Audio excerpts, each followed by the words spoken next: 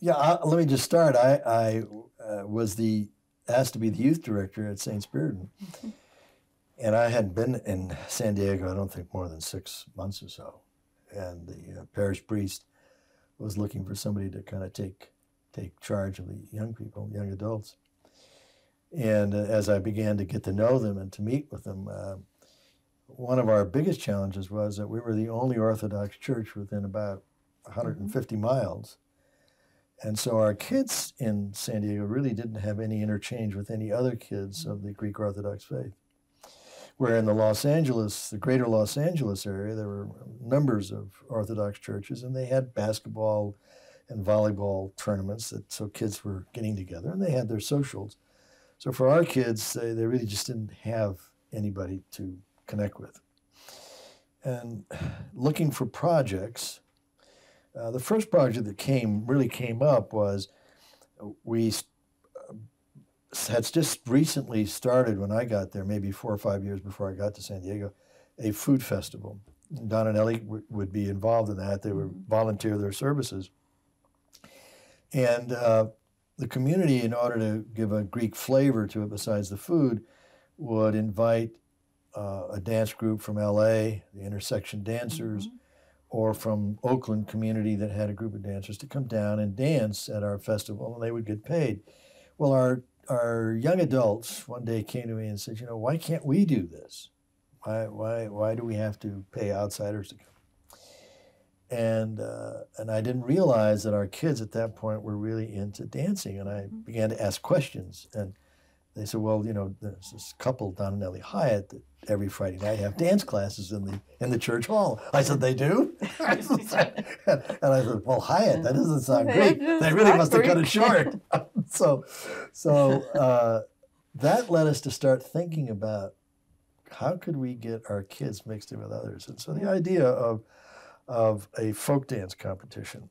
Well, I didn't realize I was going to hit a buzzsaw when I said competition, because there was a lot of our nobody believed kids, in competition. Yeah, a lot of our kids said, no, I only dance from my heart, with my heart.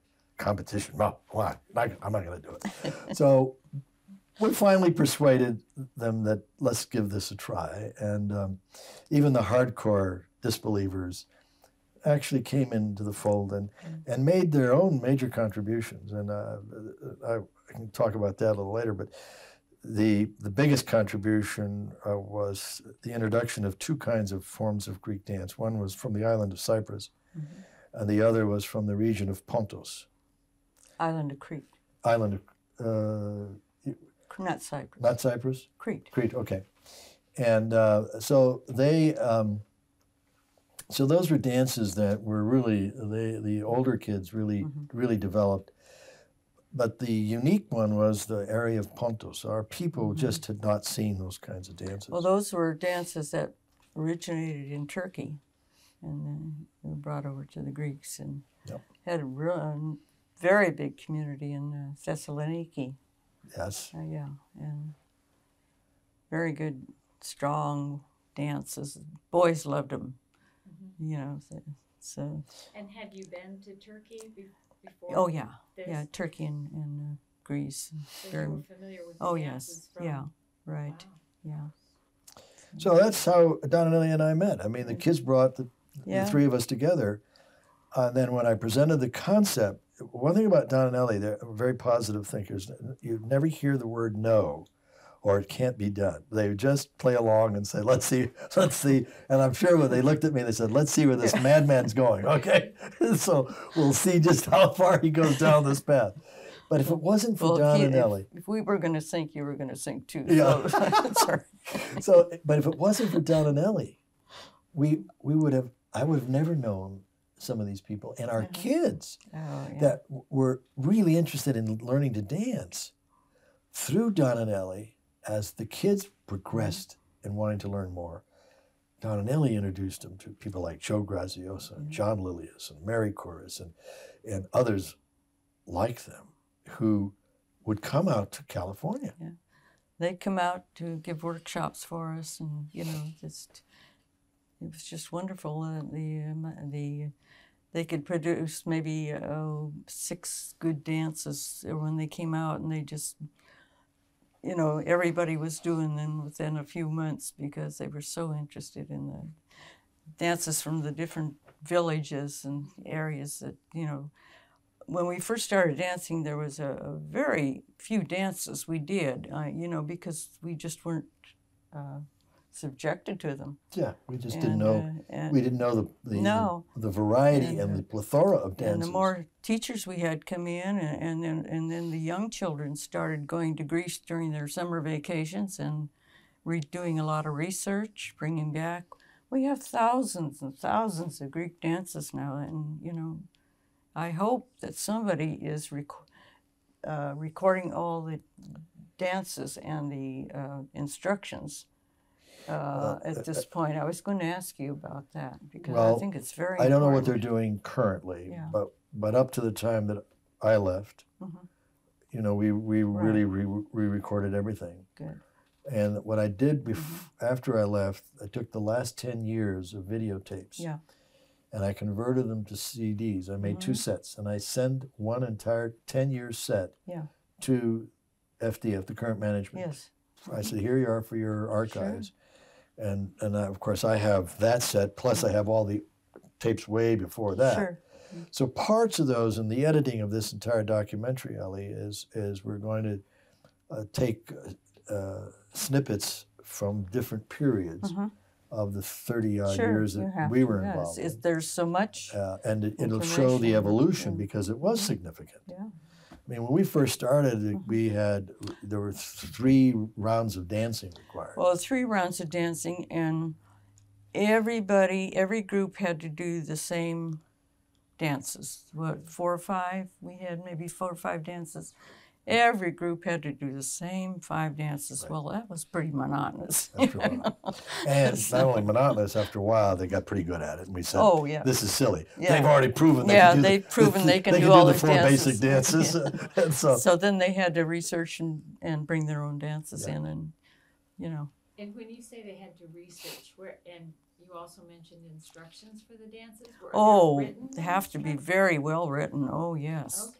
Oh, yes. And where would you find those, say back then before the internet? Well, you know, when the instructors came and gave a symposium or workshop, they always handed out all the instructions, and then they go over just how those steps are supposed to be done. And from all the villages, there is a vast amount of difference in the steps. And then how did you learn as the judge coordinator? You had to know all those.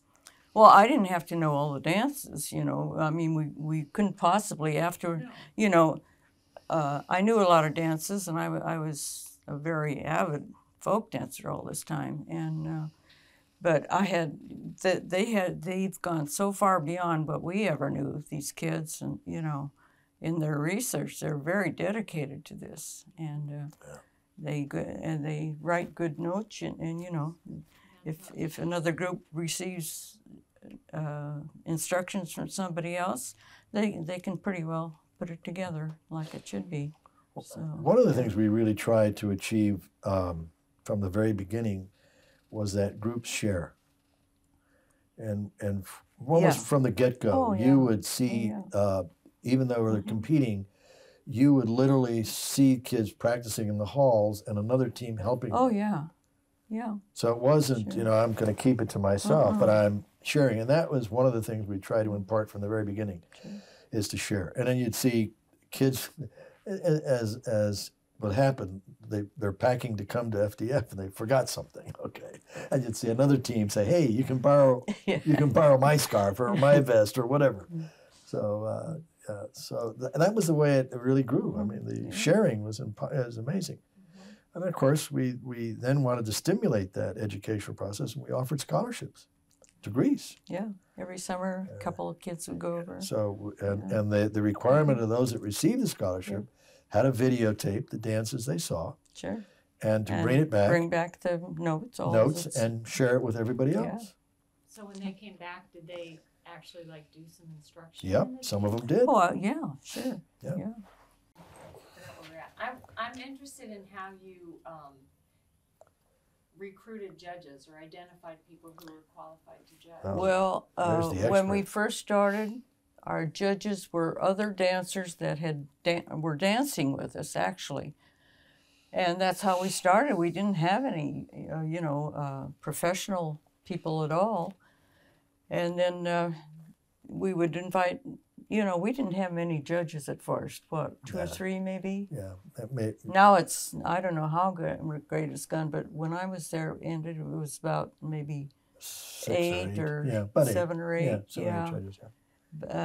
And as these people across the country who were professional Greek dancers would come and give us workshops. And a lot of them, after they came once, they wanted to come every year. We have some that, I was going over the list of the dancers when I was there.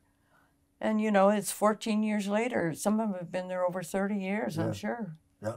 Yeah. Well, George Nichols, Oh, yeah. he's saying he's retiring after, Is he after really? next year. Oh, So no. and he's been there probably a good 25. Oh, sure. Yeah. Yeah. And so, and we're now seeing the kids that were dancing and then became instructors. That was another thing. Yeah. You saw kids who danced and then went Yeah. into becoming directors, and now we're seeing some of those who've now are being asked to be judges. Yeah. So it's come full circle. That whole idea of fellowship, was that something that I don't think you 100% saw it early on, but when did you start to recognize that this was really? Well, I think as we got closer to the second or third year, probably the third year. Yeah, when we started to really know what we were hopefully what we were would doing. were trying to accomplish, And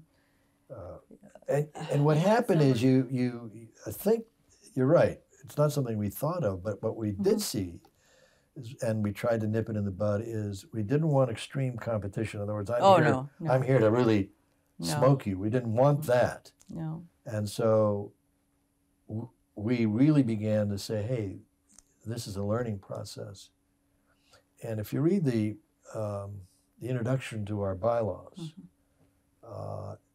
it says it all in that the fact that I won a medal isn't because I'm better than anybody else. No. It's a recognition by your fellow competitors that you just did a really great job. Yeah. And that's a very simplistic response as to what that says, but it's really worth reading because it does really set the tone of what this competition is about. There was a letter, I have it, I think, in my briefcase, and a newsletter that you and your husband wrote about judging, and it sounded a bit like maybe people didn't understand the judging.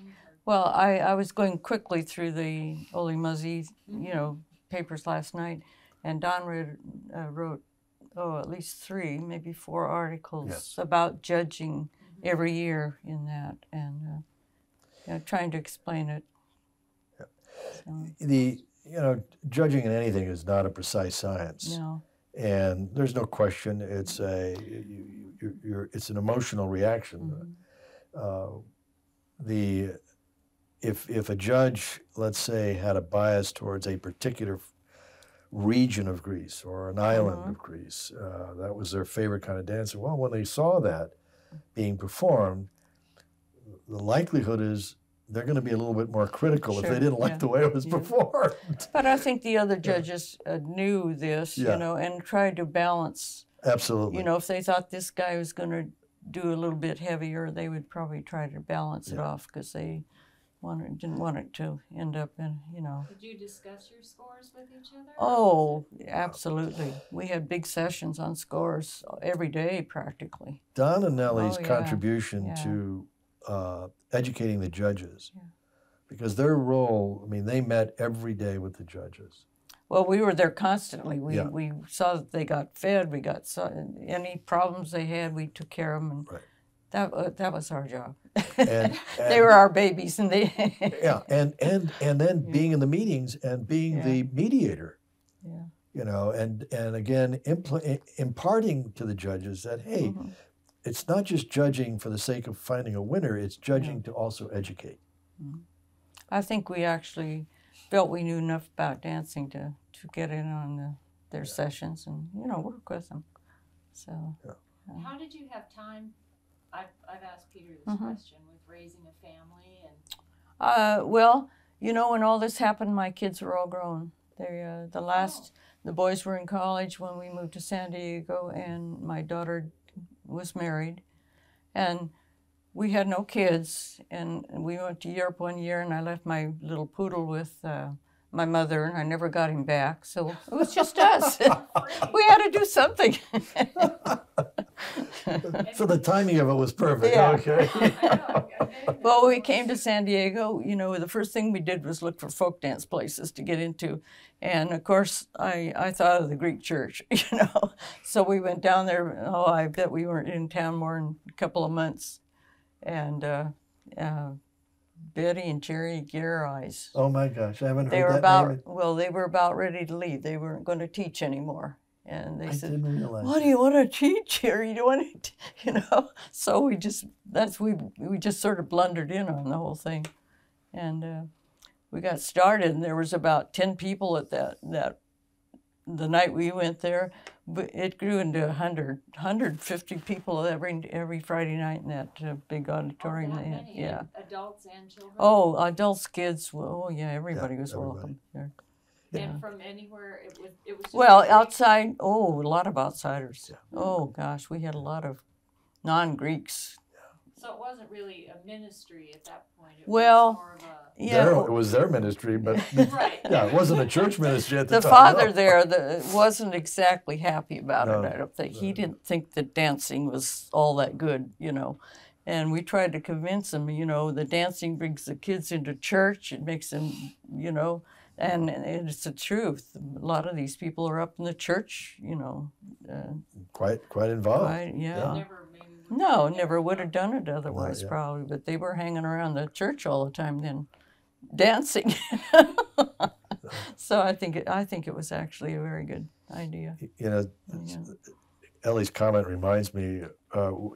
We used to do in the early years. We used to have a workshop where we brought all the dancers together, and we would bring in a really an inspiring kind of a speaker. Yeah. And one of the years, in fact, we were at what is now called Princess Village. What was that called? Vacation Village. Vacation I Village. think it's now called Princess Village in San Diego. Yeah. Anyway, we brought this. We were looking for it, and one of the kids on the management team suggested maybe Billy Graham. We could get Billy Graham. So well, write and find out. Well, obviously the man was not able to come, but he sent a young man who was at that time involved with his Christ for Campus Ministries or something of that order. He came. This was the 3rd or 4th year of FDF, and at that time we had our brand new bishop, Bishop Anthony, who you've heard me talk about.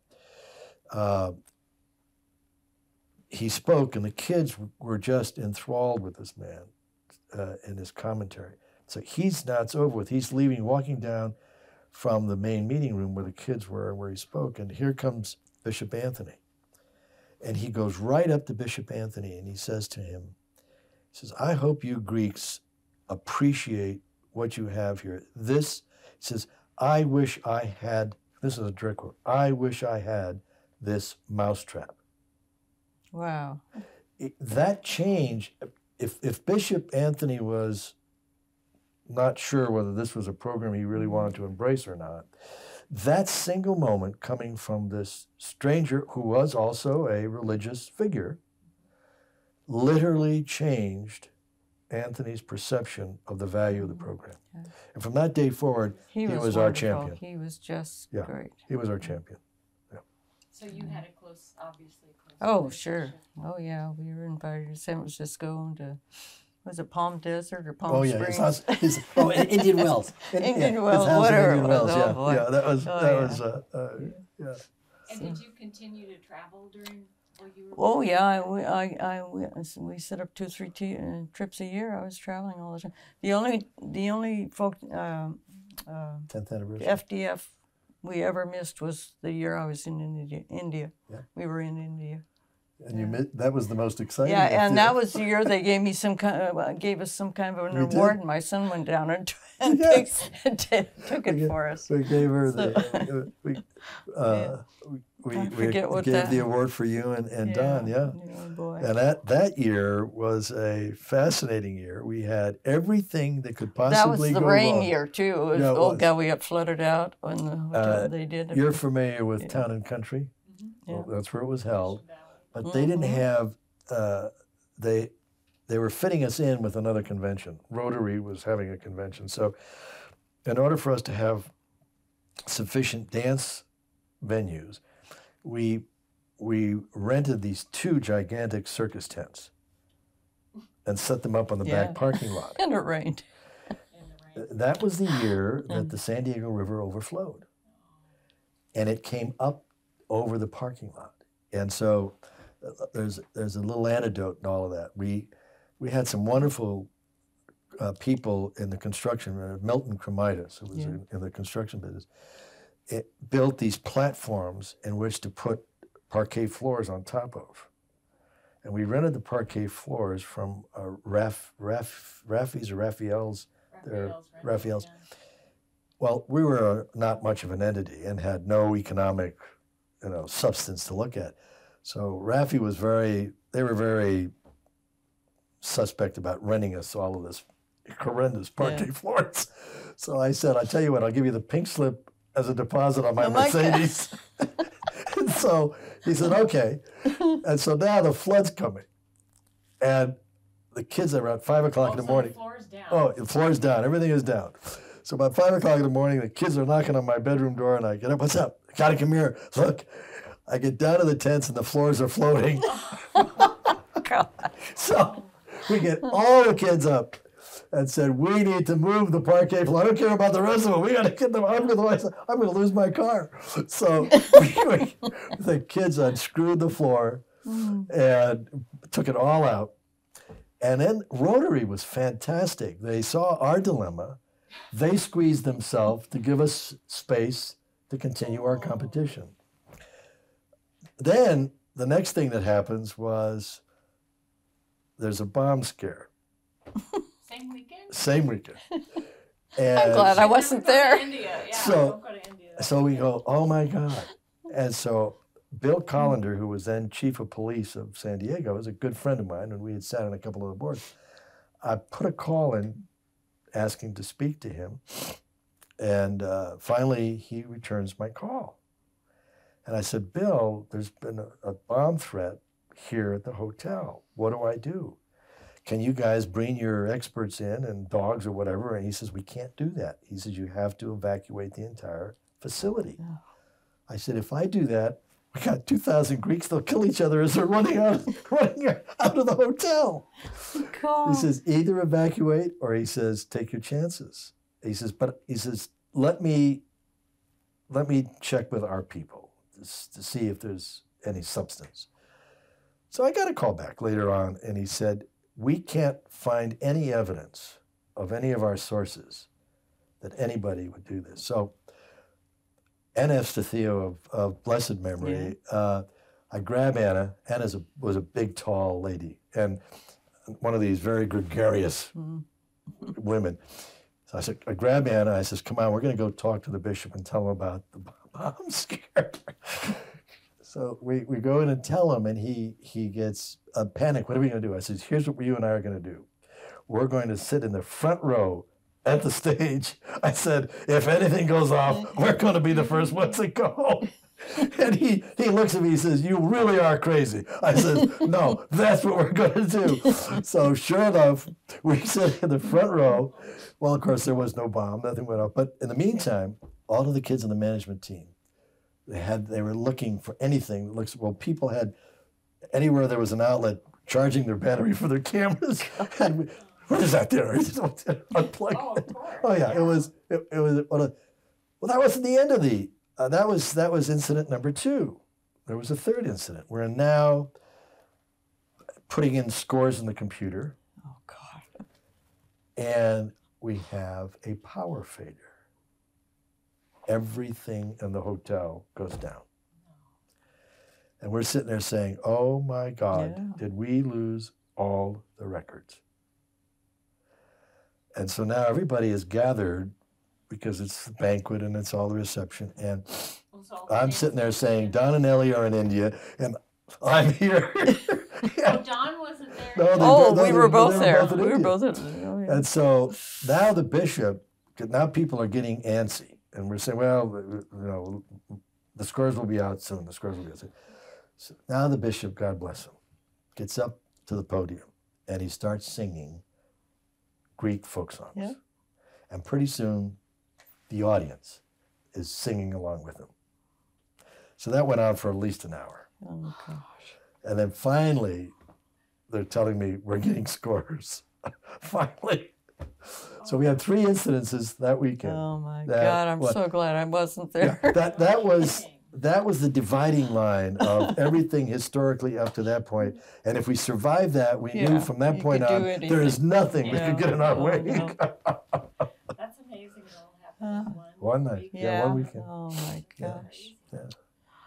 What's your maybe brightest memory of FDF, if you have one? Oh, gosh. It'd be so hard to figure out. It's just, I don't know. It's just probably after 3 days of no sleep and, you know, going on and how we could relax. And Yeah. maybe 2 or 3 o'clock in the morning, somebody's playing an instrument and we're sitting around and just saying, well, we made another year. Another year. We survived. Evening, No, it's evenings. just, I don't know, it's just that feeling that we all got together and did it. Yeah. No question, it gave you an adrenaline rush. Yeah, oh boy. The weekend. It's just, yeah. Yeah, you didn't need drugs, you didn't need alcohol. It was so inspiring that you didn't feel that you were tired. Yeah. But there was another element. After all, the competition would be over with. Mm-hmm. These guys would be working all In day. those days, we didn't have computers, you know. Just We were sitting in our rooms Oh. figuring out all the scores. Don and I, we never went to sleep. No.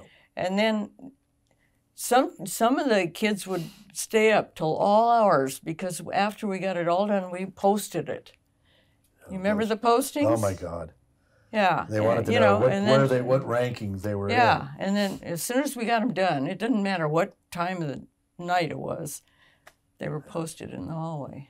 in. Yeah, we didn't start trying to convert this stuff into a computer until we were well into probably our 5th or 6th year. Yeah. You know, I used to go home. The first few years, I was up all night, at home, figuring these things out. So maybe I could really show up the next morning and What- And what were post. the categories again? They were, Primary, advanced I primary. mean, of the judging criteria. Oh well, that changed. Yeah, I that mean, evolved. from year to year, it might change what they were looking for or how we were wording it, and most, Right. it's That was that Yeah. debate lasted for a good yeah. 10 years. The debate's probably still going on. Yeah, you know. probably. Yeah. Yeah. So Because you get this concept of somebody saying it's authentic, and yeah. there's And, a problem with when you say it's authentic because you don't have a picture of how it was Yeah. danced 100 years ago. And depending on whether it was 20 years ago or now, how authentic is still authentic, but it's not the same. Yeah, it's still not the same. So Yeah, it's very hard. music is pretty constant. Oh, yeah. That Music didn't is- seem yeah. to change. Uh-uh. But dance steps can, because it's an art form, Yeah. and you could observe, for instance, a leader may add something that may not normally be in the step, but that's his impression and interpretation, and all of a Yeah. sudden, maybe that step gets adopted by everybody. Yeah. So it is subtle, but it can happen. So, but the music doesn't change. Mm. But if I noticed that I've only been to FDF this past year, but if someone had recorded music versus live, did that influence the judging Well, at all? It seemed like it might. It probably didn't influence the judging too much, but it was very well. It made a difference. Yeah. It really does. but they couldn't let it influence them too much, Right. you know, as far as the actual judging of the dance. I wanted to ask both of you, I guess, to describe a word that I read quite a bit, Kefi. Oh, Kefi. It's just the feelings you have, isn't that right? A happy feeling. It's just a joyous you just thing. can't describe it. Yeah, There's it's not no an easy real word to describe it. no way to describe it. Joyous, happy. When you're dancing, don't be sad. Show that you're enjoying the Well, dance. here's an illustration. There was a big dance hall in Thessaloniki, and we used to go there and, you know, be all night long, and they would play maybe this one basic dance over and over and over again. It just seems like the whole dance floor was mesmerized. You know, you just do this one simple dance over and over and over. I can't even remember what the name of it was, but I could probably get out there and do it for you. But it's amazing, you know. And it's Kefi, you know. The whole dance floor is just, you know, that's what it was. It's hard to tell. It's hard to say. Is anyone in your family involved in FDF now? Or? No, my daughter was a very good dancer, but of course she got married and then children and so forth. My boys never took it up. We tried to take them a few times, and we don't want to do that. No, or maybe we can just chalk it up to they were really smart. We're not getting Oh, involved in this.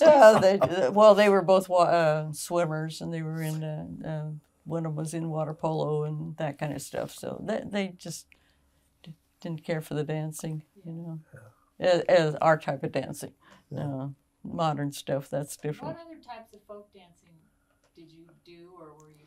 Well, I taught international. I taught Bulgarian and Yugoslavian and Turkish and Israeli and Serbian. Oh, I love the Yugoslavian dance. Yeah. And you know, not so much couple dancing like in Germany and Sweden, and you know, not couple dancing. This is entirely different. It's, you know, it's just everybody out on the floor together holding hands or whatever. How did you first get interested in folk? We were living up in Hayward, and Don was working in San Francisco. And one of the guys come over to him one day and said, you know, my brother-in-law lives over in San Lorenzo, which is right by Hayward. And he says this Millie Von Konsky from Oakland or someplace is going to come out and have start a folk dance class. And my wife insists that I go. You got to come over and go with me too. So then he told Don, you know, about it, and he says, "You come on." So the six of us went over that night, and we started folk dancing. That's how it started with me. Millie and Von Konsky were well-known Serbian, just international folk dancers. Okay. Just teaching everything, you know, up in that area. So. But then it grew, you know, and then we got into Greek and really liked Greek dance and sort of focused in on it. This is kind of off the subject, but you said you really like Yugoslavian? Oh, I love Yugoslavian dance. Can you describe why?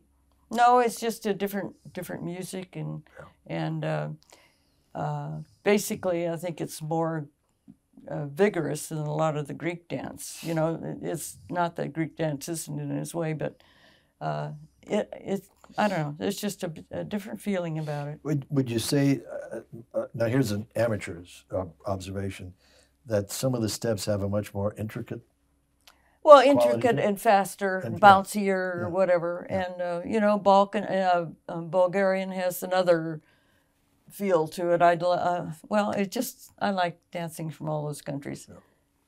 Not so much Czechoslovakia, Poland, Hungary. They're more couple and more different type of dance, more the modern look of a dance, not so much villagey stuff, you know. And that's a good way to distinguish it. Yeah. Village versus, say, a big city. Very much so. You'll see a very different perception. Can organization like FDF that's doing this to preserve Greek folk, or really any folk dance? for generations? Well, the Irish are in a way. The typical Irish dances. I know there's groups that are very serious about that type of dance. They're in their 20th year of competition, by the way. Yeah. So they have started an Irish program Yeah. of folk competition. And the Yugoslavs, we had St. George's in San Diego. Yeah. I used to do a dance up there all the time. They have wonderful, get-togethers, and for years I did a lot of artward for them, just That's like right. I Like you did for St. Spyridon's, yeah. Because they have a In food fact, festival as well. When they were doing some mosaics in the church for St. George. George's, and Father Marcus came over from from Belgrade, where they have the big central. I don't know what they call it right now, headquarters. And he worked on the mosaics there, and he needed help, and I worked with him for a while. I think I now remember that. I'd forgotten that, but I do remember that. Yeah. That was very interesting. Yeah. What an interesting life. Well, I haven't done anything that's really great, or No, that's not true. but I did what was really interesting. Being a partner in the FDF. Oh boy, that was the greatest blessing. Yeah. It would never have happened, frankly. Honestly, would never have happened had it not been for Don and Ellie. They led the direction. They made the contacts that I would never have known.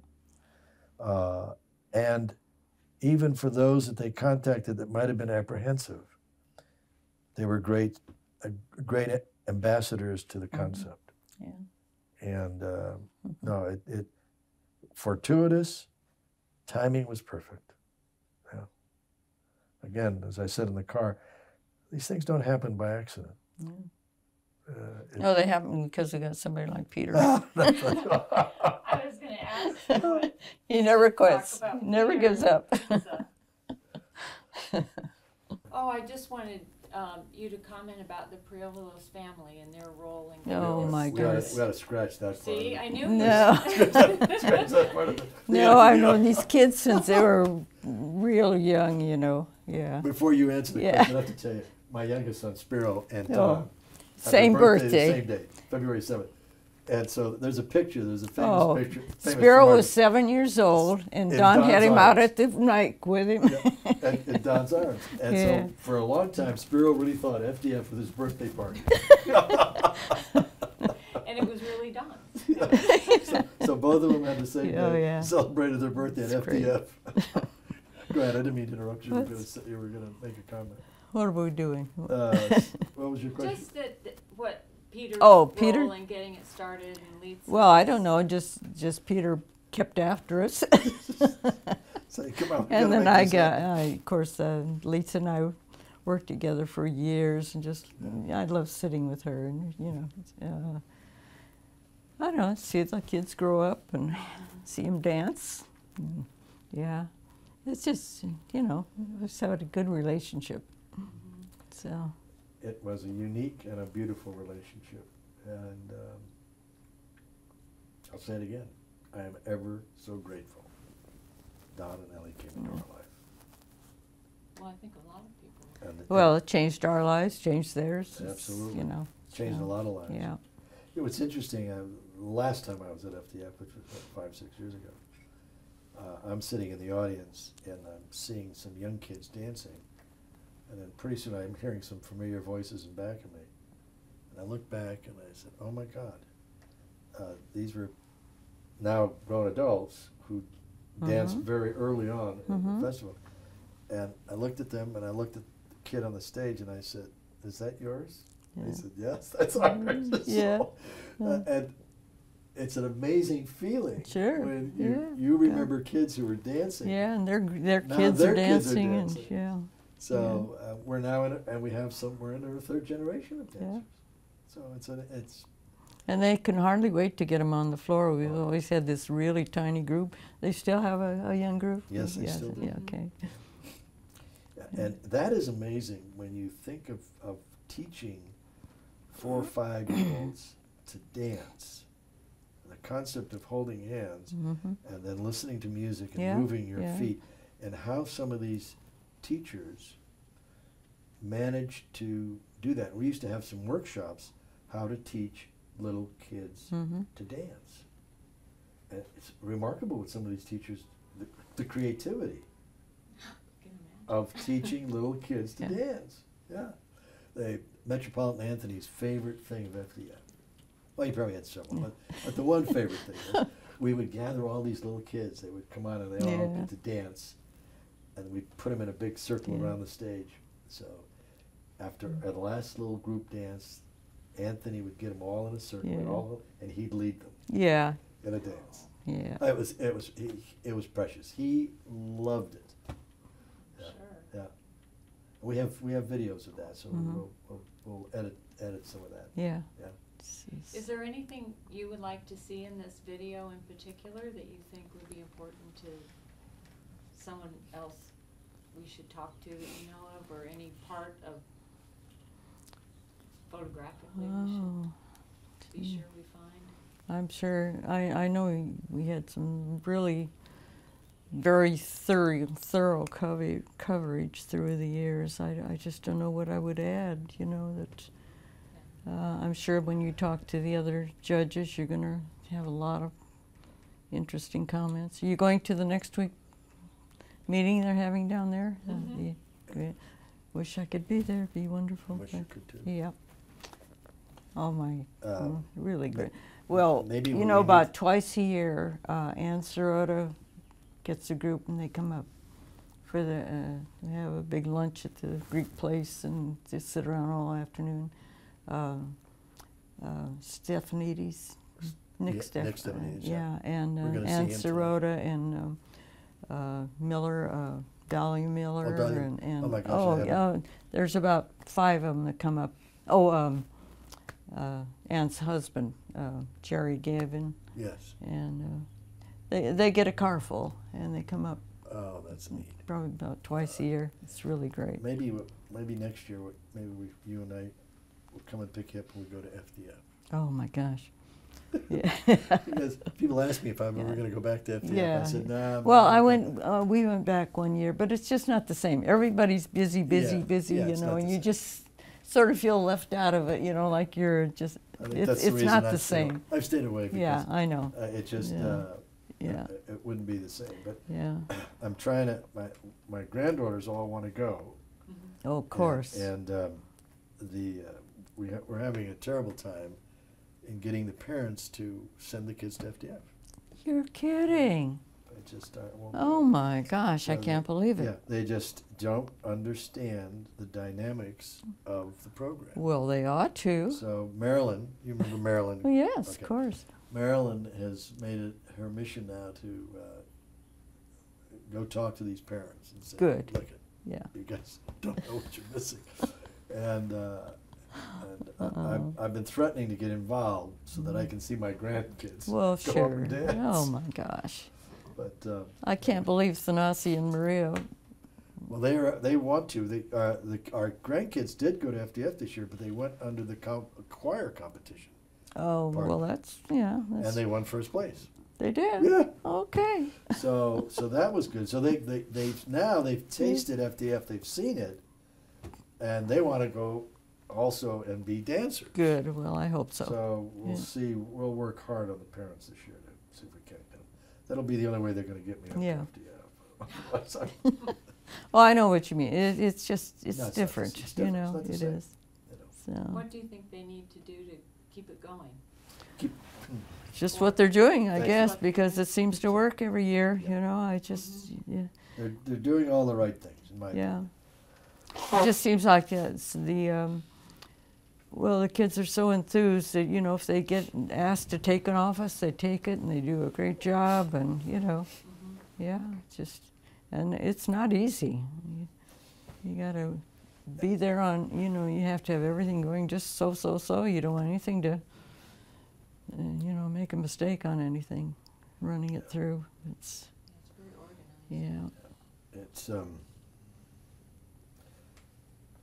the good thing is that we, and I don't think it's a failure, it's just that we put so much energy into the creation of the program in terms of process, procedures, goals, so that, as Ellie said, you needed to be very conscious of details. That we the details. One year we had the big final dinner, you know. Oh yeah. And you had a couple of people were going to head it. And they expected to, you know, the morning before the dinner, they decided they better get it all organized or something. And we got in there, and Litsa, you know, that was one of those all-nighters at your office. Right. Trying to figure out who was going to sit where and everything, all the tables. And Yeah, somebody dropped the ball. Somebody that, you know, took over the job just didn't understand what they were supposed to be doing. I think we were all in a tizzy that night. When you're sitting 2,000 to 3,000 people down for dinner, yeah, you really got to pay attention. and you have to have certain people at the head tables, and oh boy. So, what we were able to really do is to go out and promote what the current generation of leadership is doing, and we think they're doing a great job. Is people with money to buy ads to ensure the financial integrity of the program. And so my hat's off to the current leadership in that regard. They're doing a great job. And as Ellie and I were looking at the book a few minutes ago that they did this year, this is really a quality piece. Beautiful book, yeah. And not inexpensive, and yet on the other hand, the good news is that they've got people who think enough of the program and are willing to put up money. And that, as long as they keep that in balance and can continue to do that, this program will go on for a long time. Yeah. What year were we in Seattle? Do you remember? Oh, I don't remember what year that was. Do you remember, Nick? 91? No, 90. 99. Yeah, 90. Mary Curris, who you will gosh. get a chance to interview, a phenomenal lady. Oh, yes. Just a tremendous woman. Said, you know, programs like this have a lifespan of about 15, 18 years. We kept saying that all through the years. She says 15 years is going to be it. And that was like telling me, Peter, you're going to dig in your heels, but that ain't going to happen. But she's right. Yeah. My nephews and nieces were in high school band. And in Southern California, in Long Beach, every year, we have the Western Regional Band Competition, where 10,000 high school kids would come from all over, and there would be a huge parade up Ocean Boulevard, and ending up in those years, the old convention center. And they had a terrific competition, and there was awards, and they had what they called a sweepstakes. You know, our sweepstakes, we didn't create it. I borrowed it from the Western Regional Band Competition. And that band was the all-over champion the previous year, so they'd come and they would get to put on a big performance once everybody got into the convention center. And they also published a newspaper. So again, that idea wasn't new to us. I said, that was a good idea, we should do the same thing. So, but that lasted 18 years. Yeah. And when I realized that it collapsed, it stopped, I went back. And what happened was it was the same people, same families, year after year after year after year. They got burned out, and there was no succession. No. We have succession. Yes, Yeah, we have Don, new Ellie, kids coming in all the time. I and my wife, Oh, yeah. and a few. Yes, we were involved, but every year there was Yeah. new blood coming in, being Sure. trained. So that's why the program is succeeding. We let the younger people, you know, do everything we could, I think, to take care of it. You know, we were just in the background. So they've taken ownership, and they're doing a great. As I said, they're doing a great job. Yeah. But that's why the program is able to sustain itself. Where the Western Regional Band, which is a tragedy, because if you'd ever gone to see 10,000 kids in their uniforms marching up Ocean Boulevard in Long Beach, and you saw more yellow school buses that you've ever seen in your life who transported the kids to Long Beach. It was a marvelous experience, and today it's sad that doesn't exist. It's just sad. Yeah. Anyway, what else we got to say? I don't know. It is really great seeing you. I know. I am sad. Our buddy is not here. Yeah. And I know he's here in spirit, but I should have done this when I first started talking about it. Yeah. Okay. But anyway, do we have a picture of Don anywhere? Oh yes, I could probably get one. Why don't we get a picture of Elk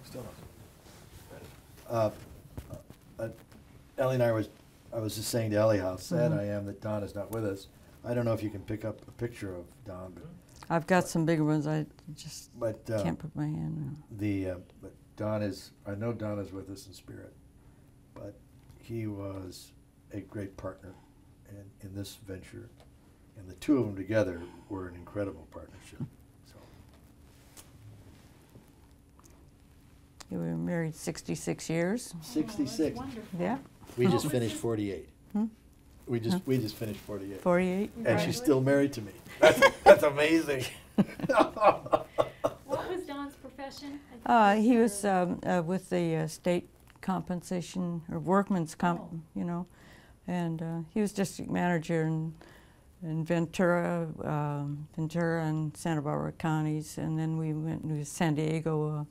He was San Diego and Imperial County district manager.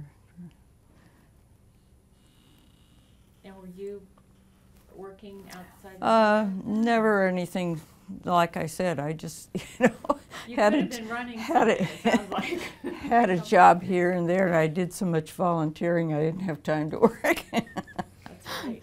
She raised 3 great Yeah, kids and kept Don in line. And Sounds like you did a lot of we had work. a good time.